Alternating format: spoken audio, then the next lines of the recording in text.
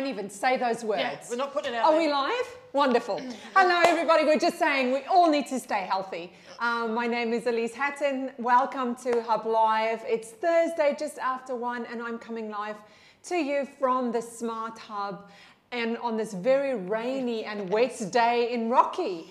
Of course, we do these Hub Lives to encourage you to adopt modern best business practice and technology so you can grow your business, grow your profit, have a better experience of being in business. And every week I talk to an expert about all of our different topics that we've mapped out for the year, and I'll get to the topic in a moment. But first I want to introduce you to the absolutely amazing Natalie Nichols. How are you? I'm great, Elize. Great to be back in Rocky, helping out with the Turbo Traction Lab. Yes, let's mention that. This Hub Live is sponsored by the Turbo Traction Lab. Natalie is actually one of our experts in the Turbo Traction Lab, and she has traveled to Rockhampton from, where are you based again, Natalie? Gold Coast. Gold Coast. And helping people with project management and digital marketing and technology in general. Yeah, just generally getting startups up and running and making things happen, getting some dollars through the door, basically. That is so good. Hey, so good. Tell us a little bit about your background. What have you done to make you the expert that you are? Well, I've had an interesting background. My education is actually business with a major in both human resource management and marketing. Oh, there you go. Which leads us into today's topic. But what did you do after uni? I ended up in IT. Well, the first thing I did was I set up a consulting company, because that's what you do when you leave uni, right? So I guess that was the entrepreneurial spirit coming out right then. But I ended up by a couple of things in high-end IT. So I spent a lot of time working with government and corporates on building large-scale projects. That was back in the day when every project was monolithic and had a budget of about $80 million. And I've built hosting businesses. I've done pure consulting work in the tech space. And then a few years back, I decided to take that tech knowledge that I had and combine it with marketing. And I started to actually market my own products online. So that's how it sort of got me back into the digital marketing. And I love the space. Having that tech background is really, really helpful, because it makes the whole tech component not daunting, and being able to apply the latest in digital practices is great for getting an outcome for not only my own products, but also the people that I work with. So yeah, I love the space. It's great. That is awesome. And of course, you've worked with teams, in teams, and led teams along the way, and you have the background in HR. Right, so today's topic really is all about team, but what I'm hoping we can do is we can roll some of your tech and marketing knowledge into how to manage teams and why to manage teams and how to recruit teams, both onshore and offshore and so forth. So as I've mentioned before, in the last few weeks I've been saying, we surveyed our community at the end of last year, and we essentially asked one question, which was, what is the greatest challenge that you are facing in your business today that you think is preventing you, or that you need to master to take your business to the next level? And we got some really great feedback. And the first thing that people said that they were struggling with was really around the time management, productivity side of things, which is why we devoted all of February to talking about that specific topic. But new month, new topic. So the second thing, the second thing that people, that our community nominated as their biggest challenge was all around managing, recruiting, and leading teams. And that is our theme for March. And Natalie, you have a lot of experience in this. In fact, I know that you're working a little bit with US-based companies on offshoring their teams and so forth. So we have a lot to talk about today. So let's start with, when should you go? If you're a person who's started a business, when should you go to employing your very first employee? Well, this is actually something that most people make a mistake of, was when you're out there, and look, I've been guilty of this, and I think every entrepreneur has as well, is that when you're out there trying to get your business up and running, and you're trying to keep cash really tight to start off with, basically what you do is you end up doing everything as the solopreneur to start off with. And what in fact you end up working crazy hours every week. 80, 100 hours are not unheard of for solopreneurs starting out. And in actual fact, what you end up doing is working in the business, not on the business. So you do everything from sweep the floor or you're the Empty help desk, the you're the help desk, you're the product development, you're everything. And so really it becomes down to a financial point of view as well, but you have to look at the processes that you've got running in your business. What is an easy, repeatable process that you can then look at carving out? You also have to look at whether you need some certain tech skills or whether you need some certain innovation or creativity that is going to lead your company to the next sort of step. It could be that you actually need a salesperson to out there on the ground making sales. So depending upon the business, you have to be very, very aware of the different sorts of areas where you can easily carve out and say, there is an area that perhaps I'm not so good at. Also look at that, because as founders, we often go to areas just because we can doesn't mean we should. And you know, we all fall into that trap occasionally. So I have to sit back very much and say, no, just because I can build that funnel doesn't mean that it's the best use of my time. What other people can't do is come up with the actual design of, say, a marketing funnel. So therefore, I'm best to do the design and outsource the actual building of that, or get somebody in to build that. And these are the critical thinking steps that you are challenged with when you're an entrepreneur. And you have to know what your own skill set is, and be very comfortable what your own skills are, what you like doing and what you're good at. And sometimes they don't actually align. And you have to say, what can I easily pass off to somebody else that's going to help me move the business forward? Did I answer that or go around? No, I think you answered that really, really well. Hey, Caleb, Leah, Derek, thank you so much for joining us on our Hub Live today. I get so excited when you guys join us. Thank you, thank you, thank you. Please hop on and ask Natalie or myself a question. Well, today's topic is all around team and really building a team. So the first question we've asked is, when do you know you should build your team? And really the answer is you should do some critical analysis around your own skill set, also around your own dollar value of your time.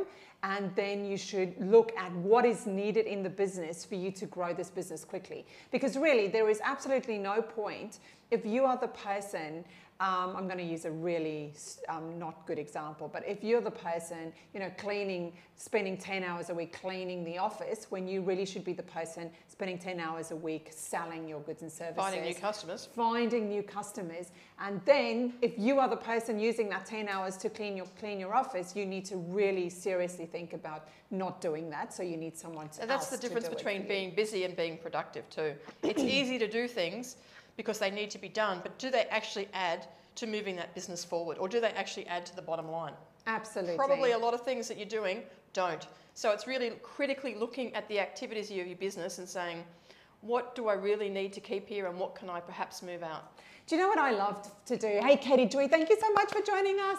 I love to do a time trial. So what that means is you just write down, for a whole week, you write down every 15 minutes what you're spending your time on. And that is going to be the most scariest thing that you'll look at if you can get yourself to do it. And then you can really go, well, how much of my time did I spend marketing, selling, and delivering great customer service? And what else did I do, which was really someone else's job that I was doing? And look, everybody starts out this way because, very few people are fortunate enough to have a whole bundle of cash where they can go and float a business and have, the right people in the right jobs to start off with. So it's all about the growing pains that you get there. And the people that really can transcend from this position to when they start to build out their teams, they're the people that are going to be successful. The sooner you can get to the point where you're working full-time on your business rather than in it, that's going to be more than likely somebody that's going to be successful very quickly. So when you are, building your team, we obviously have a number of different options that we can go. So one thing that I know is that, or kind of the theory, the rule of thumb is, if you're hiring someone in your business, so you are employing someone to work in your business for you full time, the cash flow rule of thumb is, if you're making enough cash flow to cover half of that person's wage, that's the trigger for hiring someone. And then the person added to your team really should be making up the other half of their wage plus a bit of profit. So that could be an easy, but that's when you hire someone to work in your business. But there are other options, aren't there, Natalie? What are the other options? Well, we live in such a global market now, and we also have a very, very flexible economy. And certainly what the trend is that more and more people aren't actually working for an employer full-time. And so what we're seeing is that there is a lot of high-end skills, a lot of very competent people, but they may not necessarily be right here in this building or in this town or in this state or even this country. So as much as I really love to employ Australians wherever possible, and I'm a big exponent of that, the reality is that it's not always the most effective way to grow your team or grow your business. I think as individuals, we really need to think about the fact that we now operate in a global economy, and therefore our workforce has to follow suit with that. I've actually been doing a lot of work in virtual offices and that sort of stuff since about 2008. I was actually one of the first people to have virtual teams. Oh, wow. That's amazing. I actually put back in the day when I was doing software, I was one of the first people that had virtual systems in Microsoft technologies for setting up remote staff. So, yeah, that's just another lifetime ago. Okay, so how do we do that? Let's talk about the different options. So the first option is the obvious one, which is hire an Australian person, hire a local person to come and work in your office with you. And as I said, if your cash flow can cover half of that wage, that's kind of the trigger of when you probably want to have 3 months worth of spare cash behind you in case things don't take off as quick as you think. So exactly. Good rule of thumb, but I'd also just add that you probably want to have a little bit of a buffer of, say, 3 months expenses in your back pocket. Awesome. Okay, so what do we do? What hiring tips and tricks, recruitment tips and tricks, should I say, do we have around building our team, like getting someone local to come and join your team? Yeah, so the first place that most people go today looking for employment is Seek. That seems to be the seek.com.au is the biggest employment engine in Australia, but it's not necessarily going to be the best fit for your job either. So LinkedIn is another great place to put out to your local network to say, hey, I'm looking for this sort of person. But taking a step back from that, be very clear about the sort of person that you're actually looking for. Take some time to put together a proper job description. Understand what it is that you want that person to play. And also be very clear in your mind that this person's probably going to have to wear multiple hats at the beginning. When you're a small team or it's a second hire in a business, then generally the founder and the second hire are going to wear multiple hats. So straight away that tells you the sort of person that you're going to need to hire. They may not be the best at the particular thing that you want, but if they've got the ability to be flexible and they don't mind change and they're okay living in a little bit of uncertainty, that's sort of personality traits that you want to couple with that person's actual skill set, and they're the sort of person that you want to hire. So bear that in mind when you're starting to look for the person that you want. When you're starting with small businesses or startups, the world's very uncertain, processes change, things are fast moving. So keep all of those things in mind, because if you've got somebody that's very rigid in their way and what they do, and that they're used to coming out of maybe, say, a corporate environment, maybe they're not going to be such a great fit. You may get the odd one, but you've just got to keep these things in mind. So LinkedIn, seek.com.au is another great place. Check out social media, your local Facebook and even Instagram for people that are out there. I mean, I know a lot of businesses that are successfully hired just by putting out a post on their Facebook and their Instagram to say, we're hiring, this is what we need. Be a little bit creative too about the sort of person that you want. Get them excited by your business and your vision and what you want them to do and what you want them to deliver and the team that you're trying to build. When you decide to come and, when you first decide you're going to go and work with somebody, half the job is about not just the pay, it's about the fact that you want to work with somebody that's energetic, they've got a great vision, and you're looking for that personality fit more so at the beginning than you'll find further on down the track. Because there's no point in coming to work and knowing that I've just hired somebody and their personality really grates on me. But by the same token, you don't want to hire yourself either. I see a lot of people make that mistake. They actually go and hire themselves. And so you've got two of the same person in the one business, when in actual fact you need complementary skill sets. Absolutely. Karen, Tamara, thank you so much for joining us. I'm obviously here with the incredible Natalie, and we're talking about how to build teams, when to build teams and how to build teams. Tamara's made a really great comment. Do you want to tell us what it is and elaborate on it maybe? Of course. When we're creating businesses, one of the things that we're really, really big on at the beginning is the why. Why are we in business? What is our bigger vision? What are we setting out to do? It's got to be more than just the business. We're not just transacting a service or a product. We want people to buy into the whole vision of our business and what we're taking that to, and how we're going to put that on a global stage. And ideally, when we're looking at businesses, how are we going to look at potentially a multi-million, 100 million, billion-dollar exit. So that sort of thinking up front and portraying that picture to a potential employee is certainly going to help with the vision that you're setting out to embrace, to market, and basically to encourage people to come along, not only for your products, but also as part of the team and the culture that you're going to build moving forward. It's one thing to have a great product and service. It's also another thing for a business to say, we are an employer of choice, because people love working with us because they love the vision and the mission that we've put forward. Mm-hmm. So really, if you as a business owner are able to communicate really clearly what the why is, instead of having to go and chase good employees, you attract them and they come to you and they say, I want to be part of this thing that you are building. Yes. And then you know there's a good fit. Yeah, for sure. And then if they fit the culture, which we'll talk about in a little while, then you know that it's going to be a smooth sailing moving Well, you forward. hope so. Well, as hopefully smooth as it can possibly be. Not smooth, because this is real life. Yeah. I keep saying that, right? So this is real life. This is things don't always go according to plan. Even when you do things perfectly, things still. But that's half the fun, isn't it? Exactly. That's why we're problem solvers. Okay, so that's recruiting people in your business who are local. What else can we do? We have a couple of other avenues. What if we want to work with, say, advisors or consultants still local or still in Australia? Mm-hmm. So how do we go about it's become a very common way to employ people of late. In fact, all of my life, I think I've only been a full-time employee for 1 year of my whole career. The rest of the time I was a consultant or I was a contractor. So basically that's another option. There's a lot of people out there that are quite happy to work a couple of days a week in your business, and that may be a really good option because maybe you're not quite ready to get a full-time person in, but you want somebody that's got a higher level of experience. Typically you'll pay a little bit more for those sort of people, but by the same token, then it gives you some other hiring flexibility, and you can say, well, let's start out at 2 days a week or 1 day or 3 days or whatever might suit, and you're getting them with an added level of experience.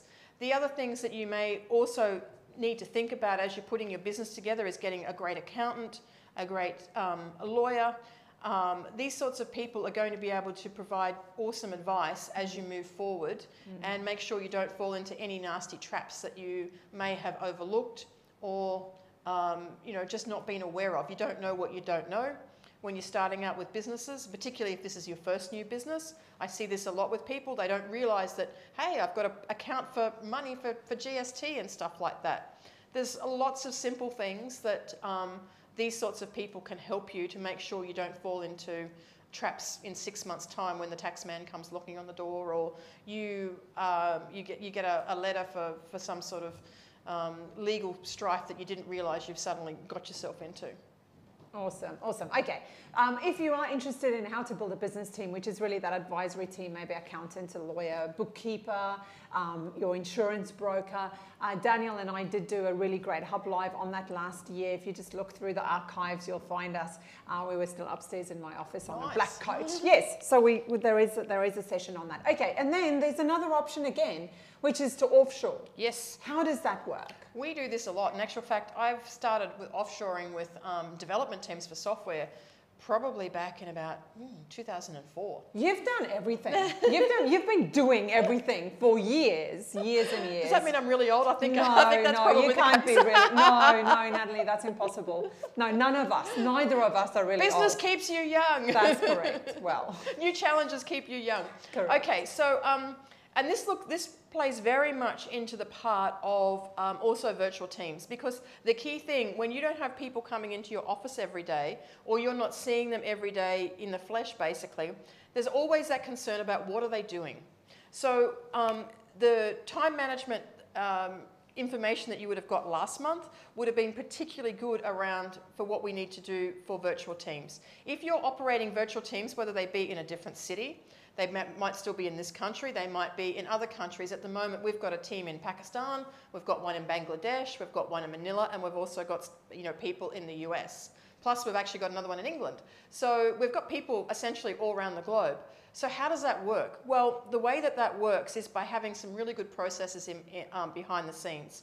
So if you're offshoring to, say, a country such as Pakistan, India, Manila, Malaysia, Philippines, not Manila, even to South America is becoming quite big with offshoring as well now, Brazil, Colombia.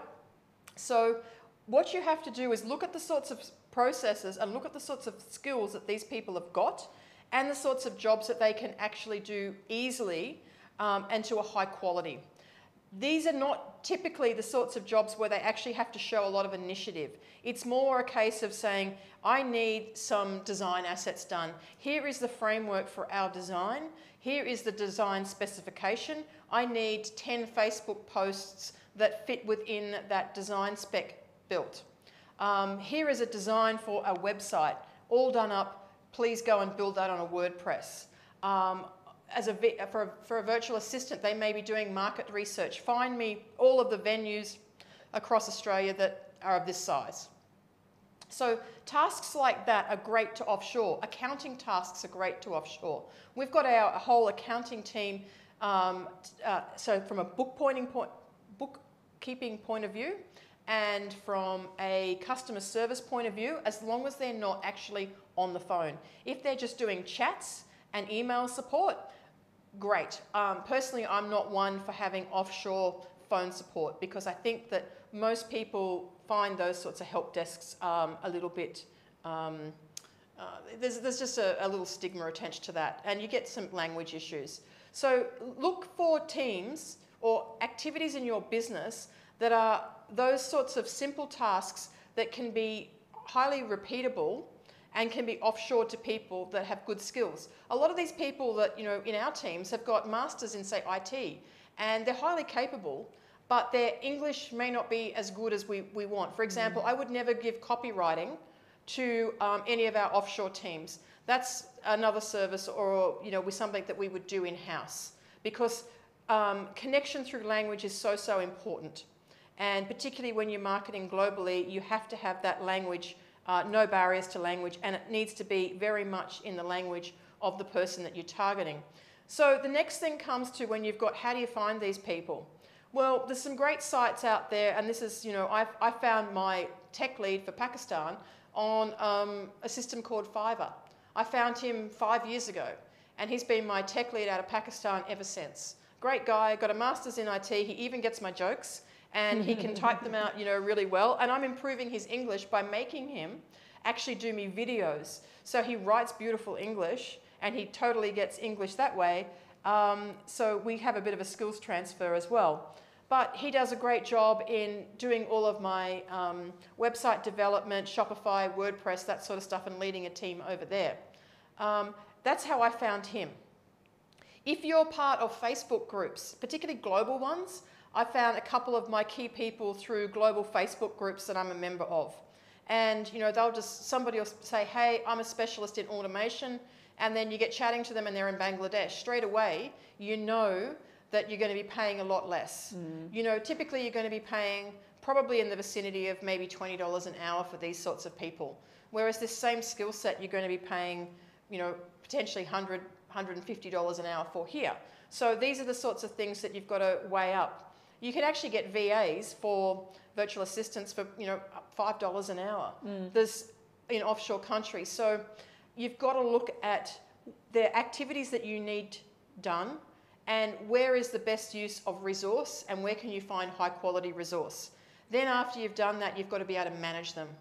And okay, hold on. Can I just stop you? So the best place to find these people are Facebook groups. So if someone isn't a member of Facebook groups, how do they go about finding the right Facebook groups to join? Well, first of all, I would typically join Facebook groups that you're associated with your industry, or if you have a particular skill or service, Or just look through and sort of say, you know, offshore resources. There's so many different Facebook groups out there.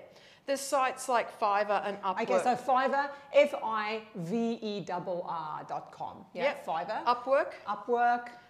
There's design services out there where you pay monthly fees for design work, say Design Pickle. You pay like $399, I think it is US, unfortunately, with the exchange rate at the moment. But you can get pretty much a designer that's just going to pump out design work for you. There's plenty of cost-effective ways to get your business going without having to, you know, hire expensive resources when you only need them for a small piece. And these sorts of offshore resources are often happy to work on a per piece basis, on a part-time or a full-time basis. And sometimes if you actually ask them, you can get them full-time for a fraction of what you think you might be able to. Yeah, but I think a really good tip is before you put them on full-time employment with you, do little projects. Exactly. Make sure you want them first. Yeah, check. Make sure they deliver. Work. Absolutely. Okay, so now we're building a virtual team. Maybe we're building multiples. So we have someone hired in-house. We have our advisors, our accountants, our lawyer. We also have some virtual help. How do we manage all of this team? Sure. Well, how do I manage all of this team? I can, you know, speaking from experience, we use a product called Monday, which is a really, really good project management tool. And essentially, we have all of our tasks written out in it. We have all of our the associated people, and then it's great for being able to have a communication stream running about that particular task as well. We do things like we take videos of say, hey, we don't like this here, this and this, post that into there. Then one of our offshore people will pick that up, work on that, and then post back what they want. There's the key thing when you're working with particularly overseas offshore staff is you have to be very, very specific about what you want and what you need. Don't leave things to be ambiguous at all.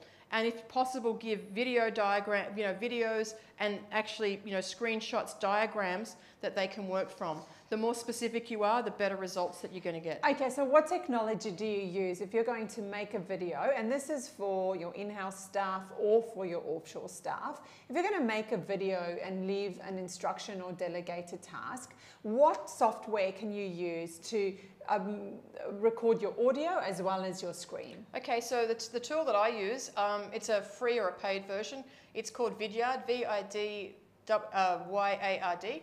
And it's just a little extension that sits in like your Chrome browser. And anytime I have something there, I just hit the record button. I talk through what I want changed, use my mouse and sort of say, I don't like this, or I want this, or whatever the case is. Create a little video, and then what it does is it allows you to have a shareable link. And then I just share that link into, say, my project management tool Monday and say, this is what I want. I use it for clients. I use it for tasking staff. I use it in between other key members of staff. It's just easy and quick. You've got to use technology to your advantage today. So if you can come up with a quick way of doing it on a video like that, and it takes you 2 or 3 minutes rather than doing all screenshots, do it. Typing out an email, yeah, exactly. doing screenshots, it'll take you an hour. Exactly. Really nice. Okay. So Monday.com, I think Chris Orang mentioned Monday as well. Really, really great project management tool. Really great. There are others, Trello, heaps. Asana.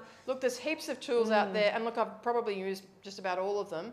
The thing I love about Monday is it's a combination between a project management tool, a spreadsheet, a collaboration tool, and almost like a conversation channel tool and email. So I say to people now, don't send me an email if you want me to do something, put it in Monday, because I've got a chance of getting it done there. Otherwise it just gets lost in the noise. That's exactly right. That's exactly right. That's awesome. Okay, so then what about managing a team around starting with your why and then building the right culture? And then let's talk also, so those are 3 separate questions, also talk about, actual leadership / management skills. But let's start with communicating the overall why to your team and getting them to buy in and see the direction and the goals and the targets and so forth. What do we do there? Yeah, look, having that why to start off with is a great thing, because straight away, that should be, inherent from when the person walks in on day one.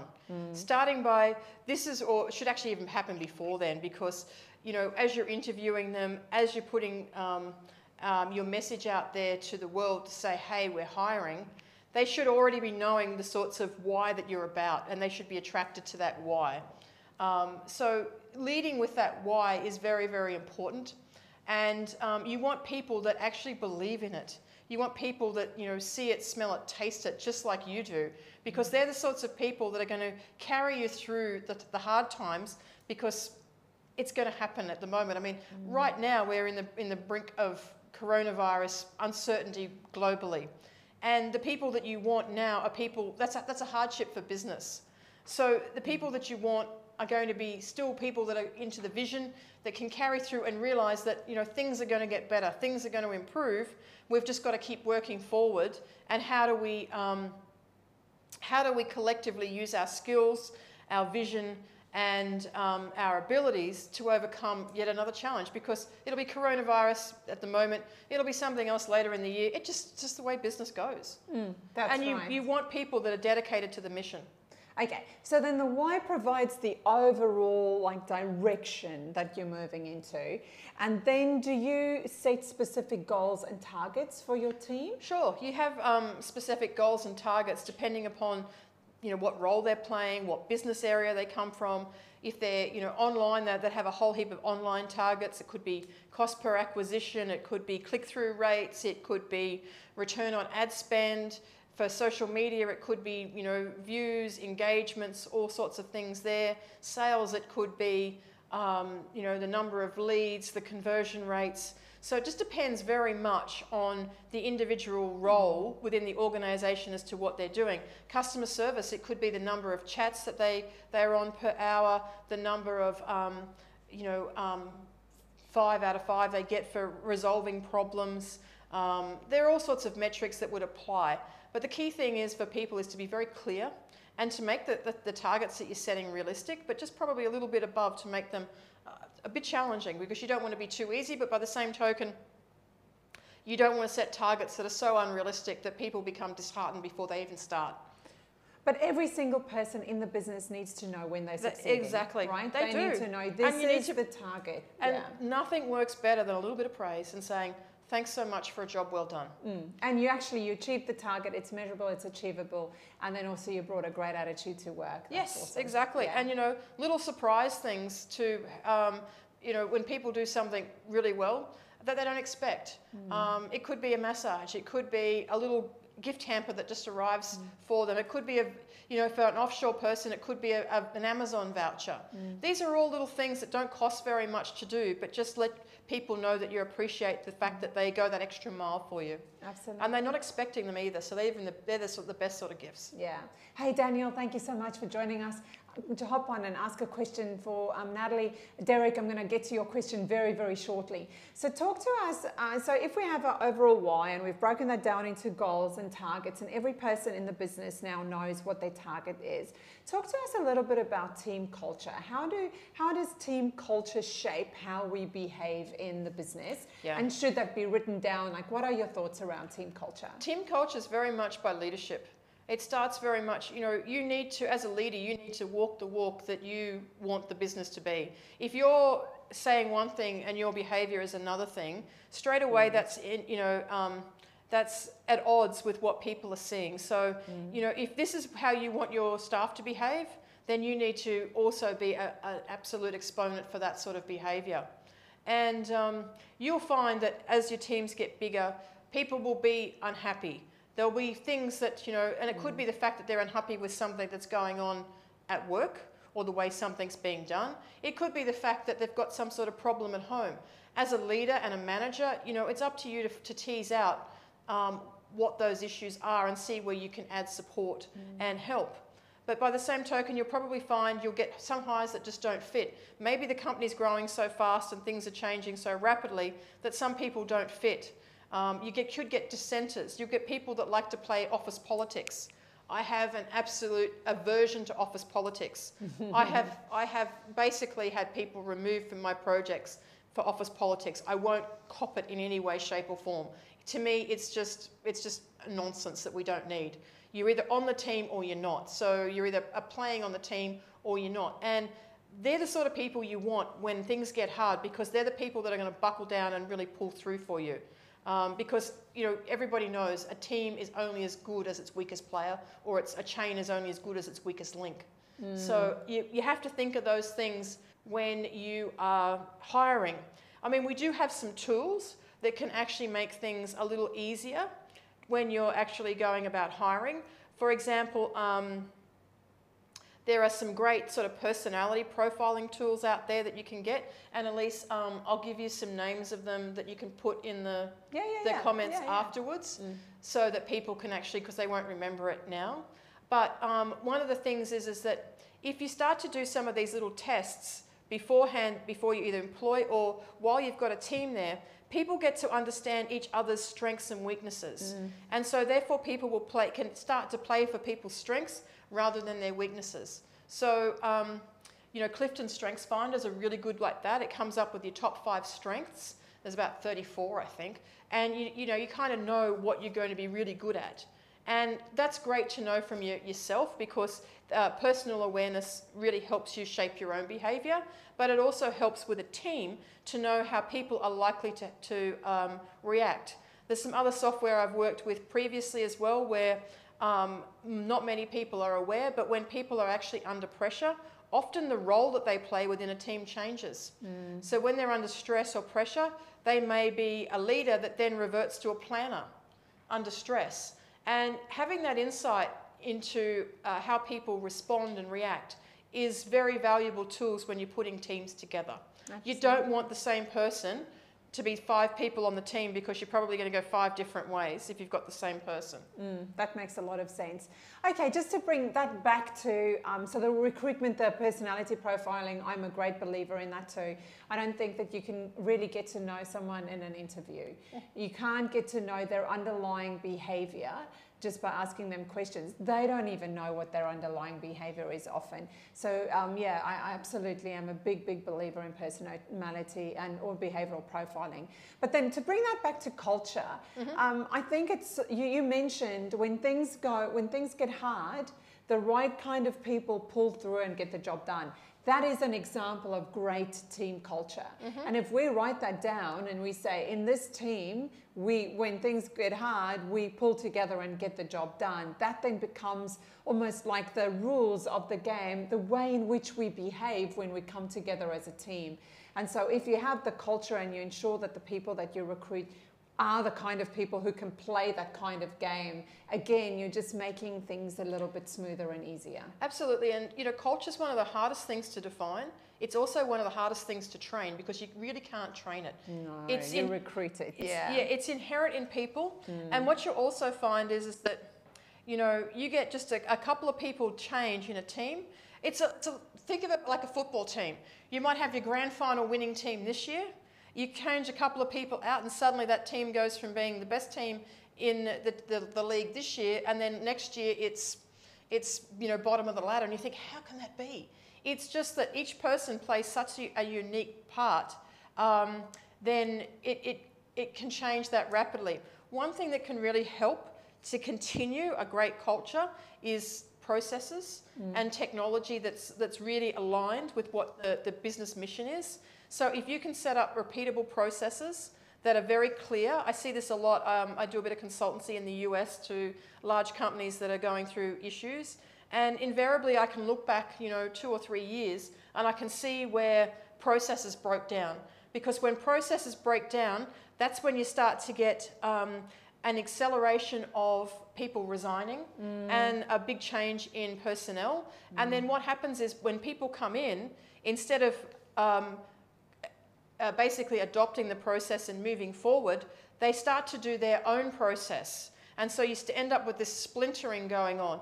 And nothing kills your culture quicker than that, because suddenly you've got pressure from the top, and because you're not achieving your goals, you're not making your financial goals, there's then financial pressures, and they're wondering, well, what happened? Well, fundamentally, the process and the people broke down somewhere, and you've got to go back and figure out where that happened, and then do some triage to get it back online.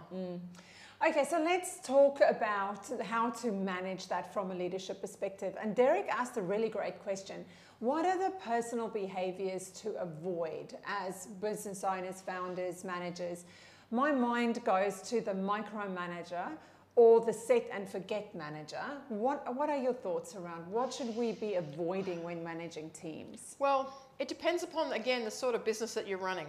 I've run a lot of businesses that have had very high-end staff. So my theory was I'm hiring very high-end people. They don't need me telling them how to do their job. They basically just need me there to provide guidance and direction and, you know, to solve problems as they come up with them. Chances are they're already going to have a solution for me. So it very much depends on the sort of business and the sort of level of people that you're dealing with. Typically people that are a higher level or a subject matter expert, they need very little management because they're already very au fait with what they need to do. Junior staff are a bit different. They're often got lots of enthusiasm, but they have little experience. So it's about giving them a challenging enough job to keep them interested, but not leaving them out to dry, so to speak. You have to be able to make sure that they don't slam into, they don't run into too big a trouble, because that can be very daunting for a young person faced with the first real, you know, problem that they get in business. Some people will just be resilient and overcome it, others won't. With regard to, if you've got people that are in a team situation in the same building, one of the things that works exceptionally well, and you know, I've been a big exponent of it over the years, is managing by walking around. I used to have a very busy job where I'd spend probably 90% of my time in meetings, but I'd always try and allow at least half an hour a day where I just walked around my team, and just basically my job was just to test the litmus, or I used to call it my temperature test, just to see how everybody was feeling, what they were stressed about, and I'd just sort of, you know, cruise up to their desk and sort of say, so what's going on, you know, and have a chat, because I got all of the details about whether they were stressed at home, whether there was a problem actually in what the work that they were doing, whether they had a process problem, and it just gave me such a great insight, and then able to do something about helping those people. Yeah, absolutely. I love that, managing by walking around, and that's just managing your time effectively. So that, but then really that's the really important thing to do, but it never is urgent until there's a crisis. But if you do the important tasks, you avoid the urgent crisis. It's great to be visible too, yeah, because that gives you a connection to the team. They know that you're going to be walking around sometime each day, yeah, and if they feel comfortable to be able to say, hey Nat, or hey Elize, I want to come to you with this, then that's great. You also see the hard workers, yeah, and you see the ones that aren't, you know, chipping in so much, yeah, that you can figure out how to re-engage them, or, you know, and that's another thing that sort of springs to mind. Often people are in the wrong job. They're just in the wrong position. Yeah, you just need They're to the right adjust. person, but not in the you just right need spot. to say, you would be so much better over here. Yeah, yeah. And you just have to observe those things and be aware that, you know, just because they're there now doesn't mean that you can't move them over here. Correct, correct. Natalie, I've absolutely loved talking to you. Can you believe we're almost at the 45-minute mark? So I have more questions, but I'm thinking maybe we should call it a day. Thank you so much. What else do you have? Just a last bit of wisdom or insight around managing teams, or anything technology-wise that you can suggest we use to make this journey of managing teams a little bit easier? Yeah. First of all, fundamentally, make sure you focus on your processes, because they are going to hold your business together. And so particularly as you're growing, it's really, really important to get those processes right. Make sure that you're very clear about the sorts of people that you're looking for. You're clear on the job description. You're clear on what their skill sets are. And make sure you have the right technology to support them. Because as you expand a team, particularly globally, having good technology to enable that to happen will be the thing that is the difference between success and failure. And you know, the other thing that I really say is just walk a mile in their shoes as well, because you know, we're all human, and at the end of the day, you don't know what road that person's walking. Sure, you see them for this part of their life, but there's a whole other life out there that they're leading. So just be a little bit cognizant of that as well. Have a bit of empathy. Yeah. Yeah. I want to make 2 comments on what you said. The first one is the processes and the technology to support the processes. I cannot agree more. We actually did a HubLive around how to systemize your business again last year. It's one where I'm sitting on the couch on my own. We go through 9 steps of systemizing a business, and we tie everything that Natalie just mentioned together. From we're starting with the vision or the why, and then working our way through to where you have how to systems documented so that the processes are super solid. The second thing that I want to just mention is we've mentioned a heap of technology tools today. If you are new to the whole technology world, do not worry. It's really simple. And what I suggest is that you do two things. The first thing you do is, let's say, for example, you want to have a go of using Fiverr. What I would suggest is Google the word Fiverr, fiverr.com. The website will come up. I think Jacinta's posted it in the link. So just click on the link. It'll take you to the website and have a little look around the website. But then go to YouTube and simply search how to use Fiverr or how does Fiverr work, and you'll find a stash of videos that'll take you through what to expect once you've registered on Fiverr. Everything step by step. Here's where you click to register. Here's how the payment works. Here's how to engage someone. Here's what to do and here's what not to do. So literally within a half an hour of watching a few simple YouTube videos, you could be very familiar with Fiverr, and then literally chuck $5, which is what the whole thing Fiverr is, a task for $5, but I see that they're charging multiple $5 now, but chuck a little bit of money on a small project and just do a test or an experiment, and then you can decide how you could use that tool. So I highly, highly, highly recommend that you investigate the tools that we've mentioned today. Yeah, I've used it so much in the past. Little things that I've gone to do and I'm thinking, this is going to take me an hour and a half. It's not worth my time. Yeah. I can find somebody in 5 minutes to go and do this and pay them $5-10. Done.